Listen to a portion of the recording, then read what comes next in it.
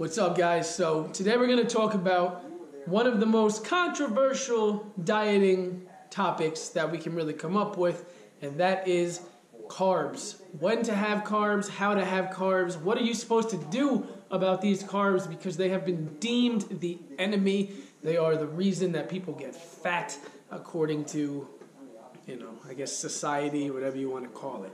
So today we're going to talk about carb timing, how many carbs an individual really should have, when to have them, what's important about them, and what's too much and too little. So, first off, I'd like to say that this is dieting advice. This is an opinion piece. Everybody does things a little bit differently. I am not someone who believes in the keto diet because I've tried it before and it didn't work for me perfectly because, one, I had way too many cravings. I love carbs. I enjoy having good meals and feeling really full when I'm in the gym, feeling strong. And I guess I didn't enter ketosis the way that some people do. But I think it's a great diet if you can get it to work for you. If you can do the keto diet and really thrive on it, that's awesome. And, by all means, that's awesome. Another thing real quick, I don't follow the strictest dietary guidelines. I don't count my carbs right now necessarily. I don't count my calories perfectly. I have a range of where I know I want to be. I'm not currently competing, so everything that I do is pretty much just an athletic-based, fitness-based, what most of you watching are really looking for, because this is not so professional where you're going to be missing out on opportunities to go out with your friends and enjoy food or go to grandma's house and get a big meal. We're trying to have a nice incorporation of everything, a good balance. Anyway, 2 minutes have gone by and we haven't talked about it yet, so let's begin. Number one, for me, this diet is kind of a representation of carb cycling, carb timing, and the T-Dog diet. If you haven't seen the T-Dog diet, it's T-DAWG, T-Dog diet. So what I try to do is time my carbs to have them pre-workout, post-workout. That's it. Those are the only times where I really need my carbs, where I really need to spike my energy and my insulin.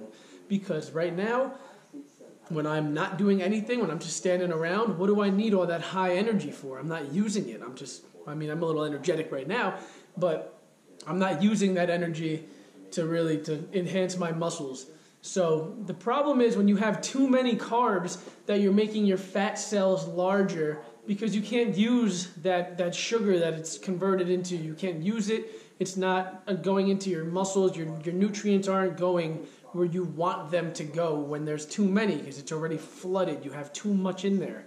So what I try to do is time it where I'm having between 50 and 70 carbs pre-workout and 50 and 70 carbs post-workout. Now this is still a pretty low carb diet. There are times when I'm bulking where I will up that number to 70 to 100. But when I'm cutting or maintaining, I try to keep it at 50 to 70. If I'm cutting, I might drop it a little bit lower down to 30 or 40.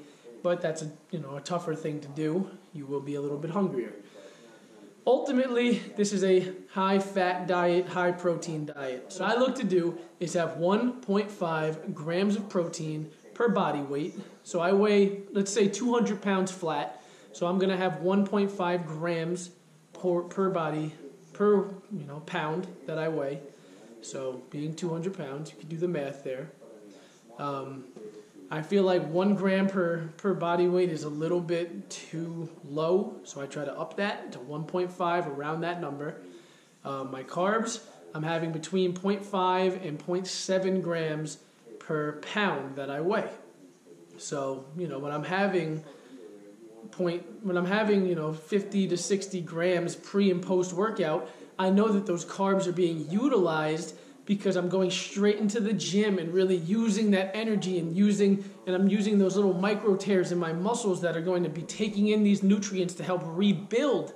And that's what I'm looking to do. I'm using those carbs effectively. So for me, I usually work out in the mornings where I'll wake up and have breakfast with a lot of carbs. I'll have my 50 to 70 carbs in the morning. And then as soon as I'm done with my workout, I'll have a carb shake that's also involved with my protein. And when I have that, I know that it's going directly into my muscles. It's going through that anabolic window, and I am going to use those carbs. I'm not going to store them in my body as larger fat cells. I'm not increasing those. So that is my best advice to you on how to use carbs. Personally, I think that that's kind of the ratio that you should use. You know, if you weigh 100 pounds, you don't want to be having 100 grams of carbs per meal. That's well over the top. So what you're looking to do is to have about 0.5. You're having about half. So if you weigh 100 pounds, you want to have 50 grams of carbs throughout the day in this diet. Maybe 25 before your workout and 25 after. That's how I would do it personally. So I have energy for the workout and I have recovery after the workout. This diet is a little bit easier to follow than cutting carbs entirely, because you know that you can have carbs every single day. You're not going to be running super low on energy at any point, and your muscles will still feel full, and that's most important. Now keep this in mind as well, throwing this in there. Every 5th day to 7 days, I will have a carb replenish meal. I don't have a cheat day, but I will have a very high carb meal where I just completely go off the diet and just consume a lot of carbohydrates. I'll try to have as much as I can just to, snap my body back into it, remind my body what a cheat meal really is, because I don't want to be so strict. Sometimes I try to save these for, nights out with friends, or if I'm going to, a family event, or, you want to go on a date or something like that where you can eat whatever you want. That's a good time to save it for. This diet allows you to have a little flexibility like that, so you can, cheat every now and again in order to really enhance your muscles, really, because you're reminding your body what it needs to do to digest certain foods.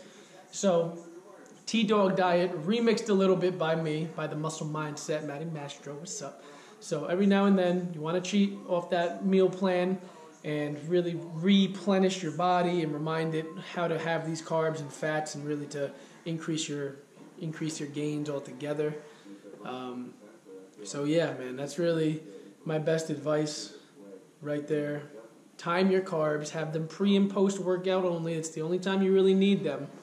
And other than that, I think that you guys will be on a good path to make some gains, to lean bulk, as they say.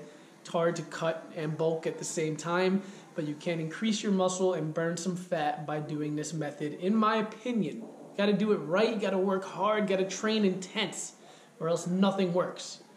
So, let me know how it goes for you. Try it out. Try carbs. Try carb timing. Even if you don't perfect the numbers right away, if you don't find the formula that works perfectly for you when it comes to how many carbs to have, try carb timing, where you're just having carbs pre and post workout, and I guarantee you'll really enjoy the results that you get. You'll really feel a difference. You'll see some vascularity, some fullness, some things that you'll really like to see in the gym. So give that a shot, and I guarantee you'll get something out of it.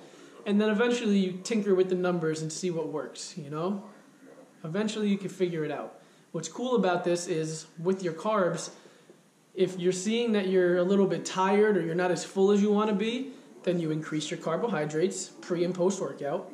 And if you feel like, all right, like I have all the energy I need and I still feel like I'm a little bit bloated, or I still feel like I can cut a little bit more, I want to get a little bit less body fat, then you can decrease your carbs a little bit, 10 or 20 grams per meal in your pre and post workout. So you kind of have full control of it, which is awesome. I think it's a great diet. It's not super strict. It's a little bit flexible, and it's something that's really worked for me over the years. So let me know if you guys like it. Give it a shot. Carb timing, T-Dog remixed by myself. And yeah, man, let me know how it goes.